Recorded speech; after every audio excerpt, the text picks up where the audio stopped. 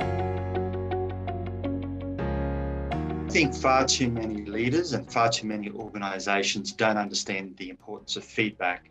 And when I say feedback, I'm talking about four-way feedback. All leaders need feedback from above. They need feedback from around them. Obviously, they need to be self-reflective. And one of the most important sources of feedback are those people that you serve as a leader. And that feedback needs to be scaffolded.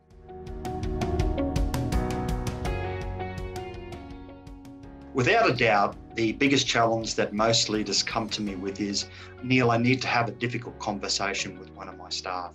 And the way I coach that situation is to say, stop having difficult conversations, have more regular conversations, make sure they are authentic, and improve your skills in that area.